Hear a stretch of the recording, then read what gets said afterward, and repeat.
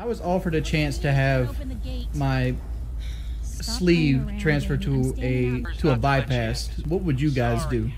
I've never had any pain for my sleeve. What's the difference? I currently have the sleeve and it failed. The gastric bypass will basically reset my surgery again, but it'll make it so I can't ever have sugar again the rest of my life, and I got to take vitamins the rest of my life. I had a bariatric surgeon come in the other day and donate $50, and he offered to do it for me to convert my sleeve to a bypass. What's the news, Kyle? I don't know. I got that message in our WhatsApp the other night from Zach, and it was that little clip of Wings. And I guess like right after we recorded the show the other night, he announced that he's considering getting a second weight loss surgery. And don't worry, it won't happen. But somebody in his chat, why not?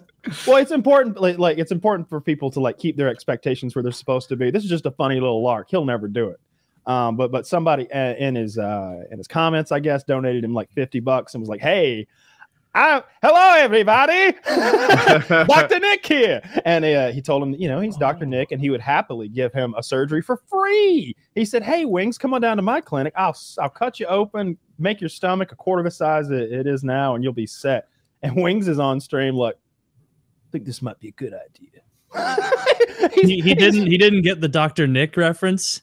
Oh, no. I'm making that up. An actual doctor. I am Dr. Nick Riviera. The kind of doctor who's on Twitch offering free surgeries to people is probably a Dr. Nick. Yes. Probably a kook. I needed to hear it out loud like you said it. I'm like, how do you know it's not a real doctor? Oh, yeah. Real doctors don't watch Wings on Twitch, probably.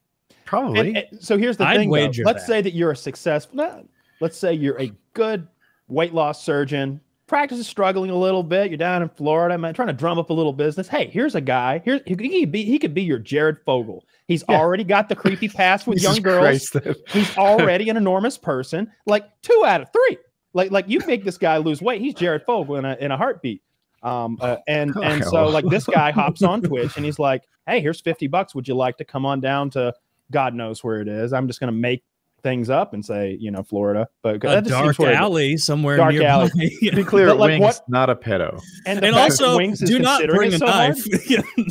Like Wings is considering it so much, and I'm like, dude, did you never stop and think that maybe this is like one of those troll channels that you shut down? And he's like, yeah, show up. We're gonna have a little operation. Yeah. Come on down to my clinic. I wouldn't be okay with taking a surgery from a surgeon who solicited me for free on Twitch. Maybe I'm a worry wart. I'm the kind of guy, I don't have to go to the doctor. Okay, they seek me out. They headhunt me. They seek me out. But so like on one hand, intellectually, you both sound so right? What kind of, would a top surgeon be watching a Twitch stream offering surgeries to heavy guys? Probably not. But are you not missing out on opportunities when you turn these things down sight unseen? That's right. You may as well agree and, you know, make him travel to you. Like, make him take the travel expense. If he's going to be free. Your tools. I mean, a real doctor has a website with a phone number on it, and you can call and you can get that office, and you can kind of verify. You could find set other that shit things up for $50. You know that. P.O. box and like one of those answering services. I can even get a girl to be like, "Yeah, I'll transfer you to Dr. Myers right away." And I'm like, you can even do all that. Go, "Dr. Myers, you got surgery?" Yes, I'll be right there. Meanwhile, it's my girlfriend being like, "This is a crime." Shut up. What you wouldn't be able to do is get anyone else to like do a bunch of reviews. You wouldn't be able to check the board. Like, you could verify that you're real or not. I don't know how. I think that like the American Medical Association has a list of actual doctors. I know that, but let's all be honest and say that we have never, when getting medical care, looked up our doctors on the list of That's something I reserve exclusively for Twitch stream doctors. we believe that diploma on their wall, like God himself put a fucking thumbprint. I buy it just because of the outfit. Like, that's all they have. It's all they need is the coat. It's a Halloween costume. It's just a fucking white coat. I mean, they look professional. So Zach is telling me he went to Mexico. That's not the U.S. But this guy, the way Kyle told the story, was in the U.S. But I'm not sure. I mean, Kyle might not be sure. I don't know. He didn't mention where the guy's from. He literally said, "Hey, one of my wonderful viewers offered $50 and a free surgery. It's supposedly the same doctor, so that would be easy for Wings to verify. He could call that guy's office. They could use the same tools as they did last time. They probably got those laying around. Yeah. Well, hopefully they cleaned them. He's over there doing that like Gordon Ramsay shit before surgery. That's how you know you're fucked. He's shik. Shouldn't you just use a new scalpel? Oh, welcome to Mexico, my friend. This is Mexico, bitch. Yeah. So like he actually for everyone. Did he actually bring up the like? Oh, I might think about a second weight loss surgery, and then a guy in the chat mentioned something, or the guy in the chat mentioned it, and then he responded that way. I have my own strategy for Wings. I can cure this man. I can too. Salad. I want yours. Wellbutrin. Wellbutrin is the hot chick drug. It's the one all the girls are good. Right? Am I pronouncing it wrong? Yes. What am I saying? You said Wellbutrin. It's Wellbutrin. Yeah. Oh, okay. Close. Thank you. Yeah. All right. So Wellbutrin, it suppresses your appetite, fixes your mood, and increases your libido. This is good shit, right? I thought Wellbutrin lowered your libido. Look again. Oh. It's like it's the drug that the hot chicks. It makes you skinny, want to fuck, and in a good mood. Everyone should be on it. I can't co-sign that. Everyone should be on it. But Woody's like a first adopter, like that guy in like 1705 who's like, I've been taking spoonfuls of mercury and I'm horny as hell. Woody's like, everyone needs to get on this miracle. I don't know, metal paste? Like, I don't know, it's cool. They used it in everything. It was in cosmetics, all sorts of stuff. If you lived at that time and you saw like a magic metal liquid, you're not gonna insist that's a cure for something. Come on. Right. Yeah. Clearly you drink that. Yeah, obviously it's something magic. You've never seen liquid metal. Not much of it. No. Not a room temperature. Right. No. Mercury's cool. Mercury is probably the coolest metal. Mercury's room temperature, for heaven's sakes. I don't think he'll do it. I don't think if he does do it, it'll matter. I don't want to go into a whole thing here because I'd like him to come on the show sometime because I want to do the newlywed game. I want him and his wife to come on and do the newlywed game, you know, where we question them separately and then we bring them back and we asked Wings, what's your favorite position in bed, Kelly? And he said, what is it, Kelly? And she's like, with me on top. And he holds the thing up and it's like, with someone else or something, like whatever his answer is, like in a it would be funny if they both went for funny answers. It'd be funny if they both went for funny answers, but they try to win. That'd be fun. It'd be fun to see how little they probably know each other because stop. They've been married for a few years now, right? Am I crazy? I have no idea. I'm not very plugged in to what's going on over there in Wingstown. I honestly don't know if they're really married. I know I have that picture of it. Why are we sowing doubt about if they're actually married? Prove it. Like, you're the one over here. Let's look up his doctor credentials. And all of a sudden, I'm like, I didn't see the wedding license. And you're calling me a kook. I saw Wings in a top hat. I've seen a man wear a white coat before. It doesn't make him a doctor, like I said. It does make him a doctor. You're Doctor wrong. Doctor Who is not going to operate on me, but he is a doctor. And Wings wore a top hat, and that woman wore a dress, but that does not make them. You think Wings staged wedding photos?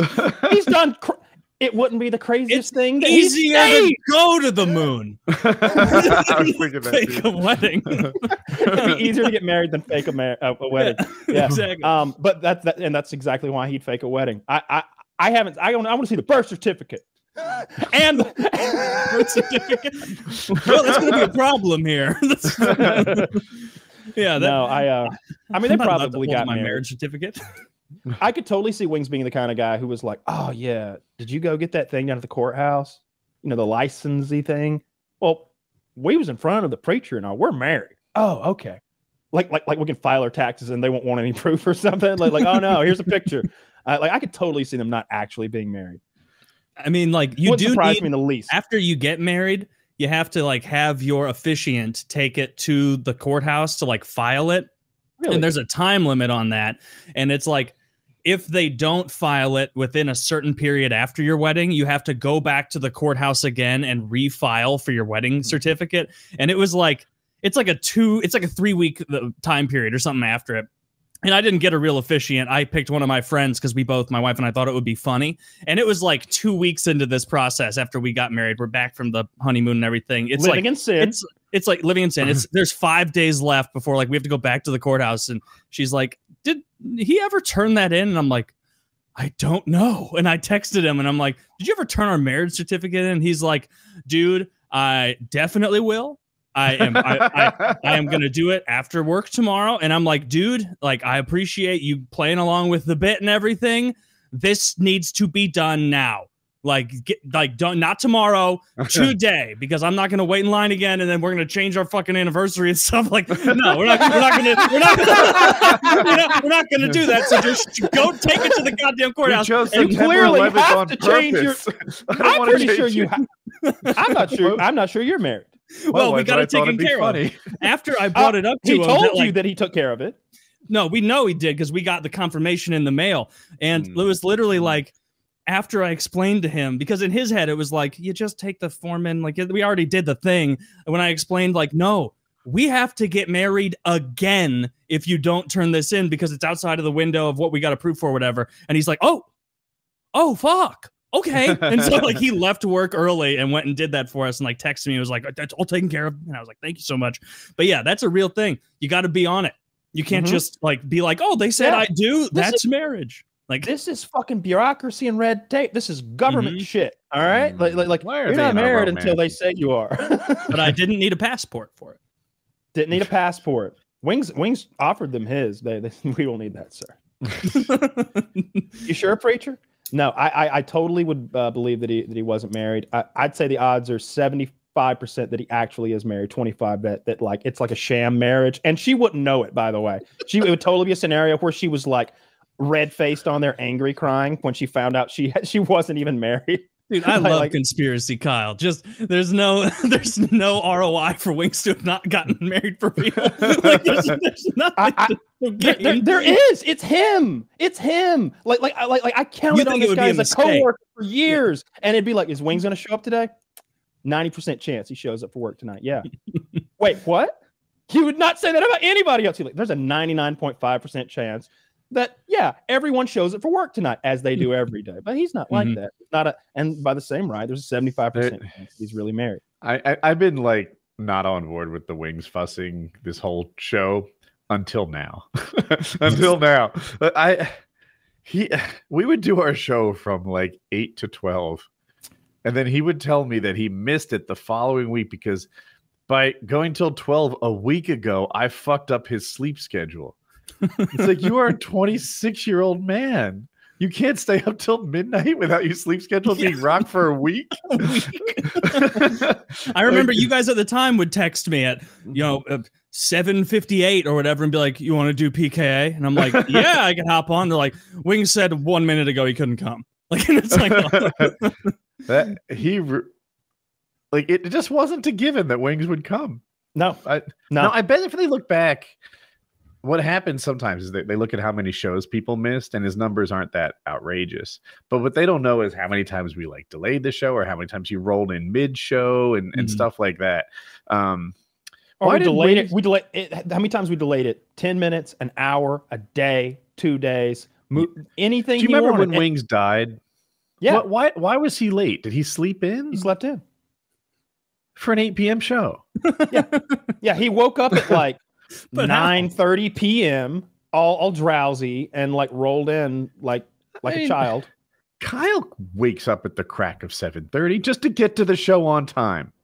It's just a fucking alarm on your phone. Like, it's just magic. Like there have been times when I had to set my alarm.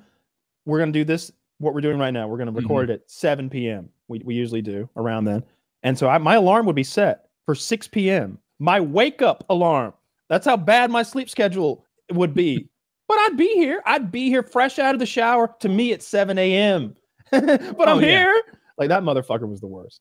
And it's also like it's not like the alarm is going off and it's like a train horn going like, back to the coal mine, boy. It's like it's a podcast, man. Like, we just have to sit here and do jokes for a while. Yeah. It's so easy. It's so easy. Have some he just didn't have any respect for our time. And so I just that's where I best guess is a long time ago. Maybe it'd be different now. Yeah, he's a different man. Man. I mean, he's a different person. Like I will say this, everybody changes over time and like becomes a better or worser version of them. Shut up down there. But